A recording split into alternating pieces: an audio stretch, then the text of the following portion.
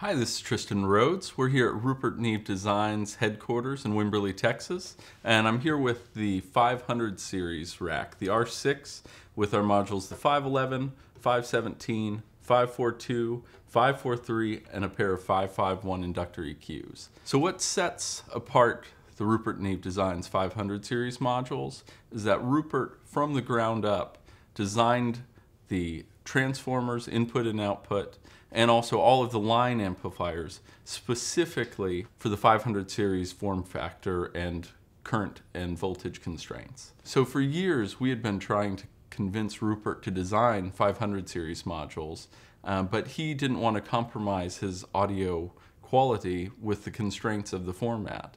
But after he spent a number of years developing these transformer and line amplifier designs, he was very satisfied with the final quality.